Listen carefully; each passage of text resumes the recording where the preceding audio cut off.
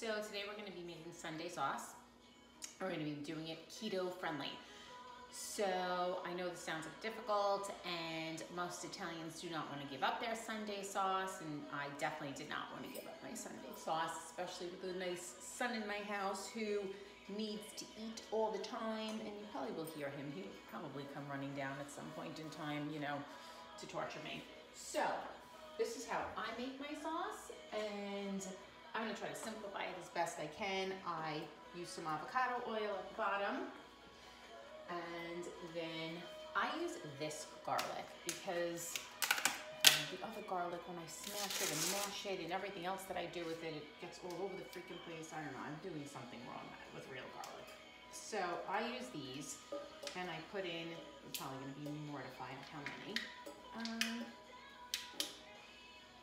I put in 8 cloves of this garlic. Then put the little cover back on because I don't want it to get freezer burnt. And I put it back away. Put that away, and then I put in, we like it spicy in my house. That might be because I'm half Cuban, so I have incorporated the spice factor into my Sunday gravy. So as you notice, I'm gonna go with sauce and gravy this entire video so that nobody can have any controversial comments to make by calling it sauce or gravy. I'm gonna go with both, and I don't know what you call it in your house. I know what I call it in my house, and I'm not telling. So that's the red pepper. I add a little bit more of dried garlic powder, and I start to fry all of that up.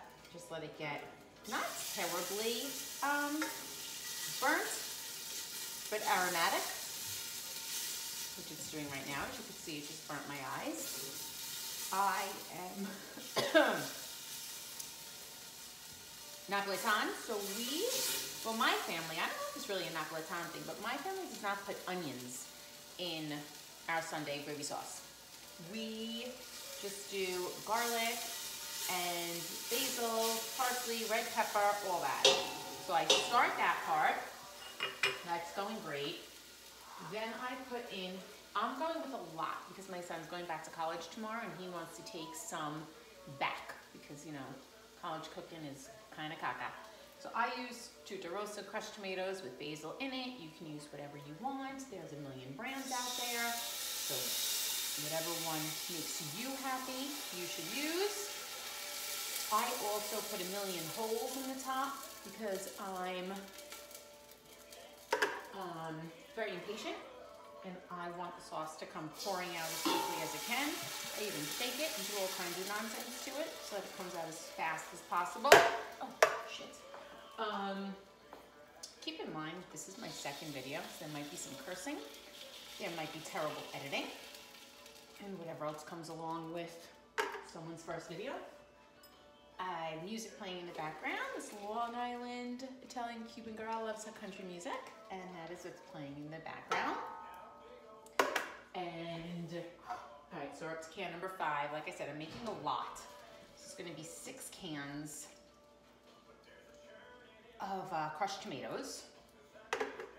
I don't use the low sodium one because, and how often do you eat Sunday gravy sauce? Not that often. Go for it. Throw your salt in there. And also for us keto people, we kind of need the salt because we get a little bit of cramping. So the salt is probably a good idea. Now, this is the part that my mother is going to cringe at if she watches this video. I put in tomato paste because I'm going to be putting in so much meat. I don't know, I just think it gives it a richer, better, yummier flavor. I know she's probably having a stroke right now watching this. She's probably like, whatever, I'm putting it in anyway. It's not too much, just one little tiny can of it. So that's gonna go in here. And, oh, there he is. I said he was gonna come down, this guy. All right, so that's the tomato paste going in. Okay, almost set here with that. And then I'm gonna add a little bit. Okay. Some salt and pepper. we like a lot. This is a house that likes flavorful food. None of this two-turn crap that tastes like crap. We like to taste our food, we like to have flavor. So that's how that works here. Now, I'm gonna stir it all up. Turn that flame back on. And it looks so good already. As it's cooking and getting more flavorful, I will continue to taste it and add different ingredients. I might add some more basil, fresh parsley, a little more salt and pepper, potentially some more red pepper as we keep going. So while this is simmering, I'm gonna start my meatballs. All right, meat time. So I start with 2 pounds of ground sirloin, because if my daughter ever found out that there was, you know, a little piggy in her food, she would sooner have a stroke. We're not allowed to use any pork because she is not a fan. She'll eat almost anything else that has meat, but not a pig. Okay, with that, I put in the 2 pounds of meat. Then I put in about 2 cups of water, just to make sure that it stays really moist. And I'll be adding the water in and out depending how it's coming, the consistency. Because sometimes, I don't know, sometimes when I don't get enough fat in the meat, it's so liquidy I can't even make the balls out of it. I put 4 cage-free eggs into, like I said, 2 pounds of the chopped meat. So I put in 4 eggs, so basically 2 eggs to a pound, okay?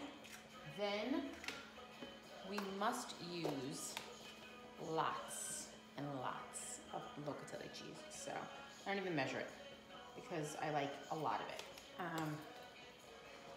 just kind of throw it all in. There's a lot in there. Then, again with the salt, a nice generous cans of salt, and a generous portion of pepper, lots of pepper.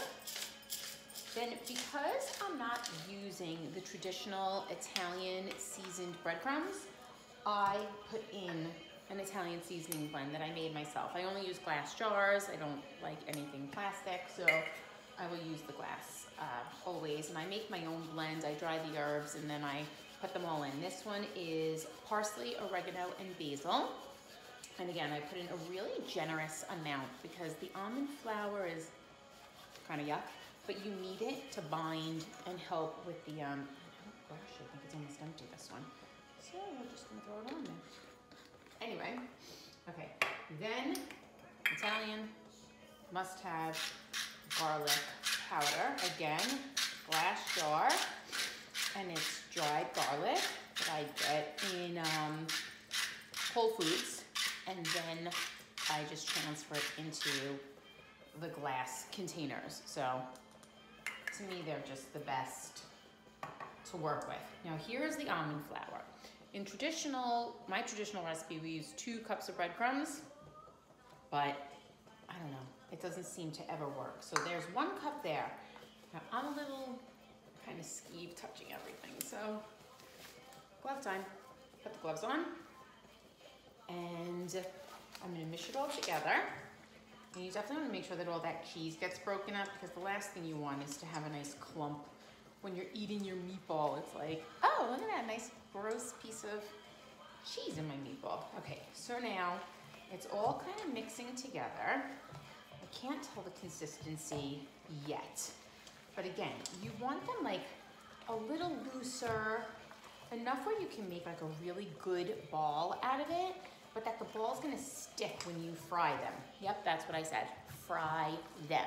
And you can fry them still because we are keto. So let's fry away and get in all that nice, healthy, delicious fat, so our bodies function and run properly on the fuel that we give it and burn up everything. We have enough energy to sustain our day, our workouts, whatever else you do throughout your day. And let's see how we're doing here. I'm going to show you in a sec how these meatballs are definitely, they're looking good actually. Chunky, sorry, just have to get those chunks of cheese because they definitely, you really don't want that chunk of cheese in your meatball. It's like just, doesn't taste so great. So normally what I would do is I would take a nice healthy amount of meatball, and this is how I test it. So I take it and I try to play around with it just to make sure that it has like that, do you see it has like that jiggle kind of a consistency? And then I put it into another bowl and I make nice sized balls, because who wants a crappy little shitty duty ball? And I just take, I don't even know how many. Some people use an ice cream scoop, you know, and if you want to do that, that's great. I personally don't do that because I like my meatballs round. I don't like them to have that, you know, that flat bottom. I don't know. That doesn't seem very meatball-y. It doesn't seem very homemade. It doesn't seem very traditional to me. So I go with this. So I am going to continue rolling out these meatballs and I'll be back. Okay, so now we're going to fry up the meat. So I have like a good amount of avocado oil because it has a high smoke point. So I like to fry it best in that. For some reason when I use olive oil, I do not get a good, nice and hot. And my meatballs are mushing a tiny touch, which is not good. So, wait, I know I'm out of the frame, but I'm putting my gloves back on because we're going back to touching meat, and I'm not touching the meat. So this way I can just roll them back up. So the 2 pounds of ground meat actually gave me 20 meatballs. So I guess I get about 10, but nice size. They're like a good size meatball. So, you know, each person gets 2 healthy, 2 to 3, well, if you're my son, you get, you know, 6 to 8 meatballs because he eats a lot. That's James for you. James could take down a healthy amount of meatballs by himself. And like I said, some of these are kind of falling apart, which is good because they're going to be moist. You're going to have a nice consistency, texture meatball. We like them really fried up nice and crisp on the outside so that it can, what's it called? They don't fall apart in the sauce that way. I'm kind of hoping I can get all 20 in here in one fell swoop. Would really be fantastic. So let's make a little room there. I have on the side here another bowl with a paper towel just to absorb all the extra oil once I take them out of here and put them, you know, in the pot. Oh my gosh, this meatball went really caca. Yeah, that's an Italian word. You can look it up in the dictionary. Caca. It's a nice caca meatball. But I made that. It's ridiculous. Oh my God, do not tell this to me. I think I'm gonna be like 2 meatballs short. Screw that. More maneuvering. They have to fit. I'm sorry. I'm not playing this game today. They have to get in here. Screw that shit. Yep, maybe we should change my name to the cursing Keto Lupie, because that's more of what I do. All right, come on, a little more room. Yeah. Okay, that meatball is in there. Now what I also have that I put in mine is we put in some skirt steak. So I have a good amount of skirt steak with the fat still on it to give the sauce gravy extra flavor. I have 4 sausages here. I have 2 hot and 2 regular. The hot ones I put a toothpick in so that whoever grabs that knows that they grabbed a hot one. I also take the toothpick, which I've already done, and I kind of poke through the casing. This way when I fry them, they don't come popping up all in my face and hurt me. I also have 4 pieces of filet mignon that I put in there too, and the gravy sauce to give it some extra flavor and some yum. What else do I do? Sometimes, like I said, I put in the brajol, which is pork, and it's wrapped with cheeses and Italian spices. The problem is very hard for me to find ones that do not have breadcrumb in them. I couldn't find them this time, and I'm not that Italian that I know how to make my own brajol. And honestly, I don't want to make my own brajol, so not gonna happen. Also, sometimes I take the meat and I do fry it up by itself, making more like a little bolognese. This way it's in there a little all chopped up, and I feel like it gets a better flavor throughout the sauce. These are crisping up so good. Wait till you see them. And my favorite is I love to enjoy a meatball before it even hits the sauce, like when it comes out of the frying pan and it's crispy and it's hot and the cheese is still a little bit ooey gooey, melty, delicious. I just love that. I love that about it. So I do keep them, and I do keep them out for a while, because if you put your meatballs in the sauce too early, then they fall apart all over the place, and then you're really winding up with a bolognese. So that's not fun when you're trying to make your gravy sauce. Let's see, how are these doing here? They're doing good. Like I said, I definitely used a good amount of oil. I'm going to show you. So this was brand new when I started. So I used almost half of the container to fry up the meatballs. They're basically being deep fried, and I keep it on the side just in case the meatballs absorb so much that when I flip them over, that there's still enough for them to be fried in there. I have done them in the air fryer, and honestly, they come out delicious. They really do. They come out just as good, but you know, when the boy comes home from school and asks for meatballs and he wants the house to smell Italian and yummy, you just do what you do, you know? That's how it works here. You know, my son, my son. So we're gonna do that for him. I'm gonna let these cook up a little crisper, and then I will show them to you, and we will do the rest of the meats. Okay, I'm back. I just wanna show you how dark I let my meatballs get, so they get like a pretty good crust on them. All of them are like that, so that they don't fall apart in the sauce. So that will go over here in the corner until we're ready, like maybe a half hour before I decide before we eat. So here are the fillets. They are nice and browned. This skirt steak is also nice and browned. And the sausage is also nice brown with my little toothpick sticking out. That's obviously a hot one. So my splatter guard, which you can see did not work even in the slightest when I was doing the meatballs, because it's kind of covered in it. All right, I put all the meat in. Oh my God, I'm making such a fucking mess. All right, all of this goes into the pot. And actually I have my oil cooling over there, because you should definitely not throw oil down the sink, especially hot oil. I have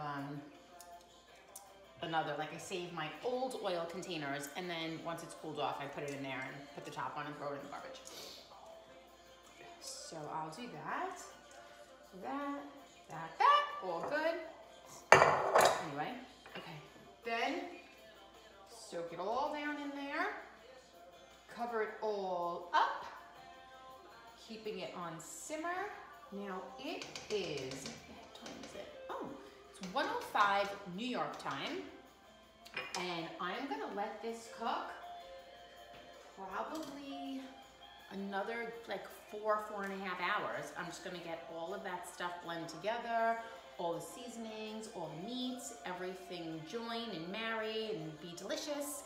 And I will show you later when I'll come back and show you what happens when I add the meatballs and boil the sauce, and of course my family's wonderful reaction, hopefully, because like I said, the meatballs are keto and my son and husband do not follow a ketogenic lifestyle, so we will see what they think. I'm not telling them. Shh. All right, welcome back. It is now 5:45 and the meal is complete. So I wanted to let you know I used the Capello's fettuccine pasta for the keto people in the house. The non-keto people have